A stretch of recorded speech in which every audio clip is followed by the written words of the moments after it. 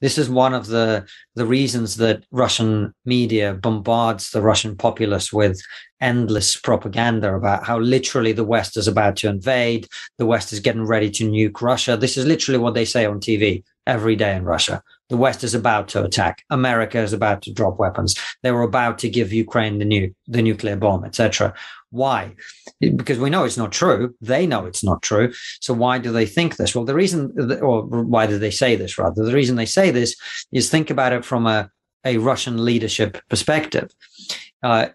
During the early 90s, Russia under Boris Yeltsin made overtures to the West, and the West made overtures to Russia.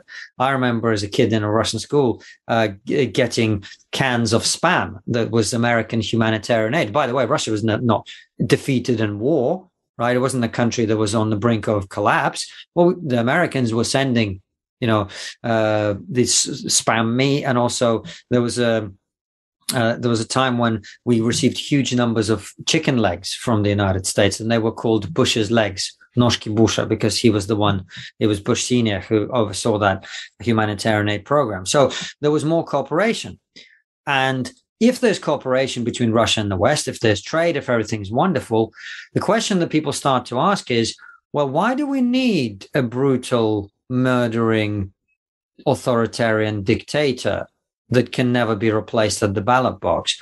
Wouldn't it be better if we had someone a bit more liberal? Wouldn't it be better if we had someone who would also give us, a free press and we could have comedy shows that can make fun of stuff, and we didn't feel like we were regressing back into the Soviet Union in terms of censorship and what we can and can't say, etc. Well, if people start to get these unfortunate notions, the best way to explain to them why they need you is to present them with an external threat or force that can only be defeated by a strongman leader. That's me, right? Yeah.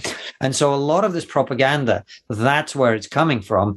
And it's done knowingly, and it maps onto a lot of pre-existing sort of historical trauma in the Russian mindset and the Russian psyche about being invaded. If you look at the map of Russia, 80% of the Russian population lives in about 20% of the westernmost part of the country, which is mostly plains. There's no large mountain ranges. There's no deep rivers.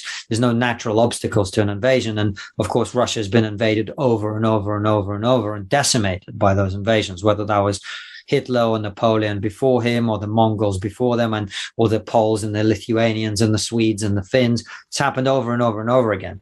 So the fear of a foreign threat is there, and you can capitalize on that by presenting yourself as the only solution to these evil invaders who are about to come.